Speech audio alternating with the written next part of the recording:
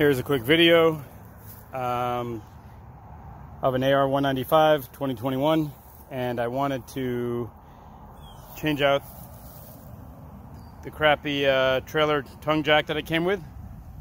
It froze on me, just freely spins, and completely broken. I went to TractorCo Supply. I bought this one. It's a double wheel. I think it was like $80 with tax. Here's the model right here. And I disconnected. Came with a bracket to put on the bar here, but I want to change it and put it back on the factory crank. So I took out the two bolts. These two bolts were underneath here, and this easily slipped out. Remember to disconnect it from your boat. Comes with a star. This one comes with a star and a back plate and 4 bolts. The original one has that star and this back plate and these bigger bolts. The other one has these smaller bolts, but it has 4. I know I've read some people, drilled out the star here and used this back plate, and a lot of work. So what I'm going to do is take off the original, use the new star, use the new back plate, and I'm going to drill 2 more holes. One here, one here. I already marked them. So I just took the plate, lined it up. Want to drill a hole that will fit these bolts. I'll tell you what drill bit I use in a second. I'm not sure what size it is. On the new jack, it has a bigger guide locker, whatever you call it. And on the original one, you can see it's just a smaller one. Keep in mind, it's a 2021 boat. Only used it about 10 times, and this is the condition this thing's in. Horrible. So I'm gonna push pause. I'm gonna figure out the measurements so you can see the difference.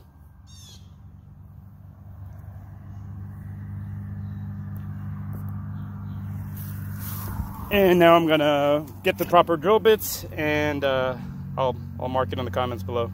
Then you have this pin. It's about a 1/2 inch.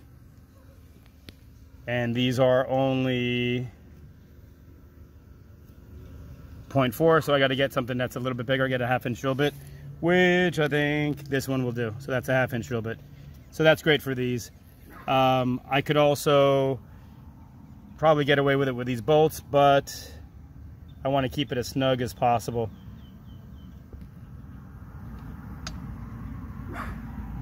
That's my dog. Okay. So I want like 0.38. Let me see what that is. 0.37. I think that's going to be good. I think this is going to be good, and I can just wiggle it around to bore it out if I need to. Be right back. So I'm drilling a small pilot hole. I'm going to do this with both hands, so I'll be right back. All right, both pilot holes are drilled. I'm going to line up this just to make sure everything looks good. Boom, it does. So now I'm going to drill the bigger hole with this one, which is, as I said, about 0.4. So we should be good. Let me just make sure this is the right one. I believe it is. Yeah, 0.37. And this is 0.38. I mean, it should fit. Be pretty snug for these. Hopefully it's lined up perfect. Otherwise, I'll just wiggle it and bore it out. Be right back. And with the 0.4 inch drill bit. So here it is, completely drilled out. 2 new holes. So these will go through. Not a problem, and obviously those are big enough. I used a new drill bit.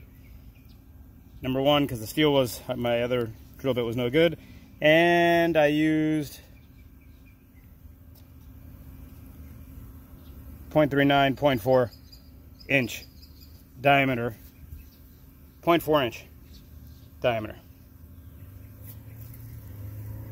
drill bit to make these 2 holes. And now I'm going to drill these out to 1/2 inch, and that will allow me to use the guide pin to lock it in place.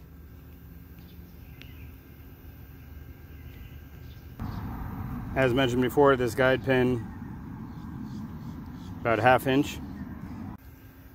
So I end up drilled this with a 0.5 inch drill bit diameter, and then I just kind of bored it out like that, you know, just to make it a little bit bigger. So maybe it's like 0.51, 0.52, but that allows the pin to easily slip in, which is about 0.49 inches. So this 0.5 to 0.51 makes it easily to slip in. This is the 90-degree position, and this is the horizontal position right here, this one. So I'm only going to drill these two. That's all I'll need is the 90 and the 0-degree parallel to the ground. Okay, here we have the 2 new holes I drilled, and then that 1/2 inch bit, kind of wiggled it around to make it 0.51, 0.52 inches. Same here. Let me just measure just to see, but I'm sure that's what it's, yep, 0.51.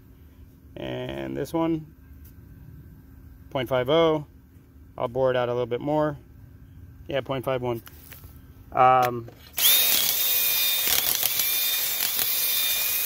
You just want to make it so this pin slips in easy, the guide pin.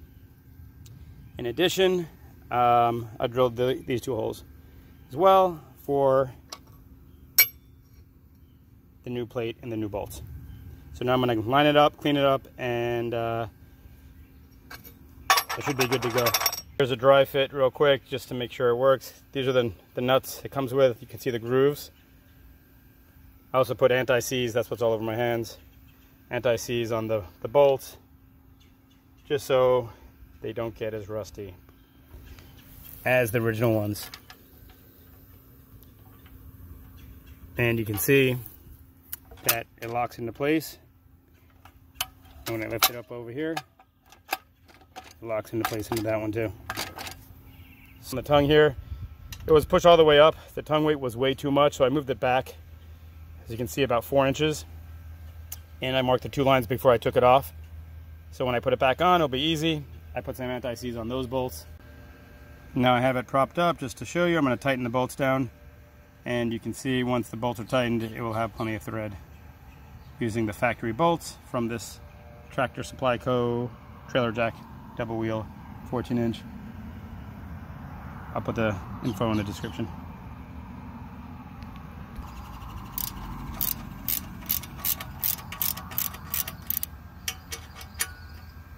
Tightening in the star pattern, kind of like you do when you change a car tire. And again, you could put locking nuts on here or nylon nuts. I came with the factory ones, and it has the grooves on the flat side, so they shouldn't slip out. And you can see, because of the star pattern and that little nipple thing pointing down against there, no matter how tight you make it, it's going to be able to move. So this is great. Great, great, great. So I'm going to continue tightening it a little bit more, and I'll put some anti-seize on and then mount it back onto the trailer. So here's the finished product, the bolts inside.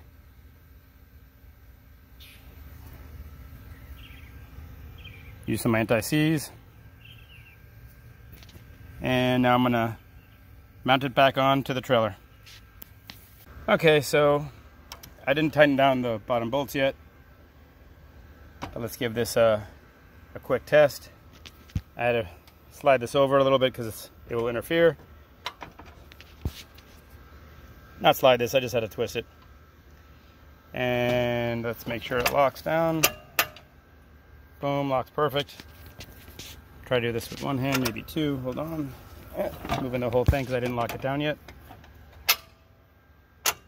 But there you go. So that's all I need. Works perfect. I'm going to put it back onto my lines I drew before and bolt it down. Finished product.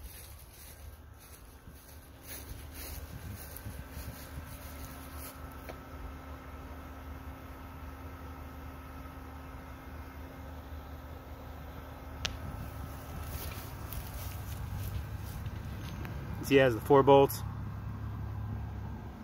and the plate it came with, and the star plate, and I only drilled 2 guide pin locking positions. There we are with the finished product.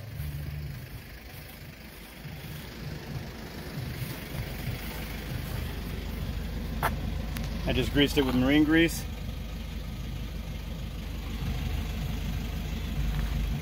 See the 4 bolts in there?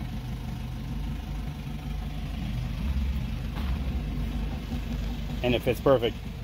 This is a Sprinter van with 2-inch drop, which is super low, and it still fits, still goes all the way down.